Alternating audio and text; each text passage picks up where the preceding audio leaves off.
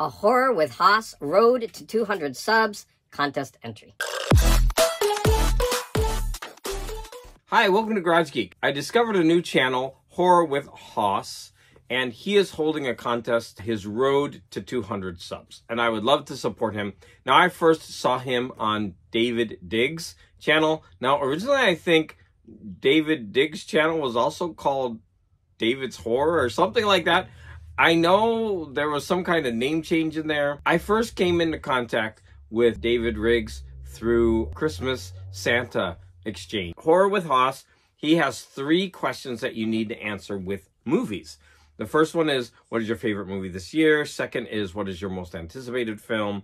And do you have anything autographed from someone in the movies? So I'm going to do this with 3 things, just like I always do. I'm going to use movies, comics, and music. My favorite movie this year would have to be either Nope or Tar. Like, I loved both movies. I've reviewed both of them. Now, what is my favorite comic this year? I'm going to have to probably say Gideon Falls. This is the 2nd volume. So I was very much anticipating this because I had read the first volume. And even though this goes in a different direction, I was still very pleased with it. And let's just go ahead and show a splash page. Look at that. Isn't that gorgeous? Look at that artwork. And there you go. Some cockroaches running around. My favorite music this year would probably have to be this Pink Floyd release. Just because, as you can see, I haven't even taken it out of the shrink wrap yet. And that's because I need to buy some more sleeves that are gatefold. And I didn't want to take it out of the plastic till I got my gatefold sleeves. I really bought this because I love the updated artwork. I know everybody buys it because of the updated music. Not me. I just loved this updated cover. So now we're going to get to the most anticipated film. My anticipated movie that I'm really, really excited about is the upcoming animated Spider-Man movie. So this one is, I think it's going to be called Spider-Man Across the Spider-Verse. Across. The first one animated movie was so good. It was so beautiful on a movie screen, right? And I think it was 3D. It was just a gorgeous, gorgeous film. And this comes out at the beginning of June. So my most anticipated comic that is coming out is going to be Spider-Man Epic Collection, Spider-Man or Spider-Clone. Now, there's going to be a picture of it on screen. Now, this is one of those crazy comics that I read as a kid. And this just like stuck in my mind. This run of Spider-Man is probably some of the greatest comics ever written. Another reason that I'm very excited about this is that I have these epic collections. I'm kind of going to go through them. But we have the first 8. And so we have a gap from 8 until 15. And the epic collections are just put out, the volumes aren't put out in order. But over the last few years, we have gotten 1 through 8, and that brings us up to 1975, and we're all the way at Spider-Man 142.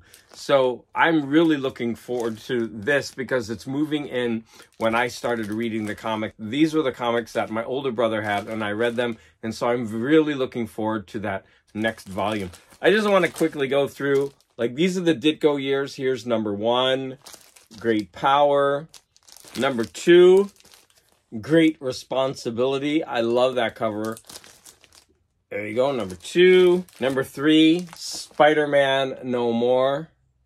And look at this amazing back cover. Look at that. That's that John Romita stuff, man. Awesome. Here is number 4, The Goblin Lives. Number 5, The Secret of the Petrified Tablet. There's Kingpin. We got 6, The Death of Captain Stacy, and this is around where I started reading it as a kid. Number 7, The Goblin's Last Stand, and everybody who's seen the movies, they know all about this now. There's Doctor Strange on the back. Man-Wolf at Midnight with Hammerhead on the cover, and that iconic. Look at that.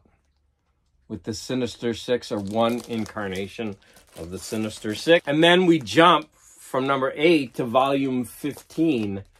which is in the middle of the 80s, 84.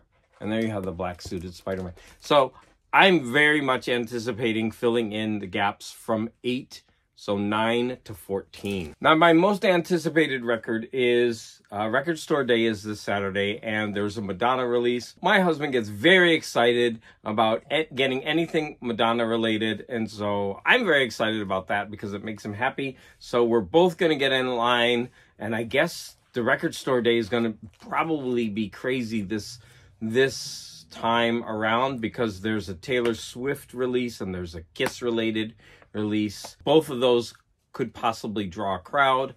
We'll see. But anyways, I'm excited to help my husband get that Record Store release of Madonna. Autographs. Now, I'm not big on autographs. I could care less if I have something autographed or not. It's just not my thing. Power to you if you're one of the people who wait around for an autograph. But like, this is like the only thing movie related that I have autographed, and I've shown it before. So this is from Christmas Story. I got it at the Christmas Story house in Cleveland.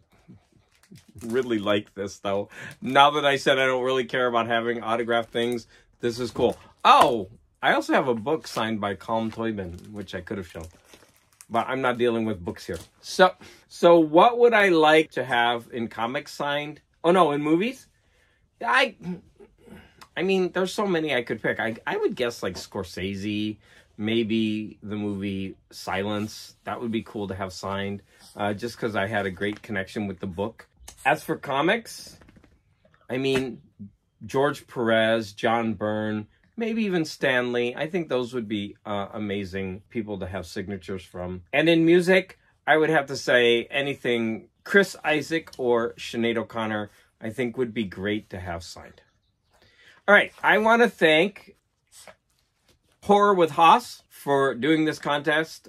There will be a link below. Please sub him. Also, I'm going to link David Riggs, who also talks about movies and hosts trivia. Does a lot of fun things. So please go ahead and sub them up if you haven't. And again, I want to thank you for your support.